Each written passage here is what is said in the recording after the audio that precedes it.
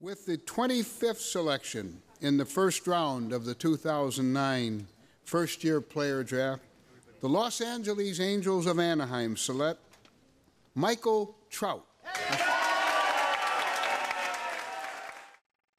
A man stands alone at a plate. This is the time for what? For individual achievement. There he stands alone.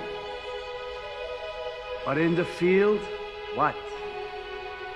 Part of a team. Looks, throws, catches, hustles, part of one big team. Bats himself the livelong day, Babe Ruth, Ty Cobb, and so on. This team don't field. What is he? You follow me? No one. Sunny day, stands are full of fans. What does he have to say? I'm going out there for myself. But I get nowhere unless the team wins.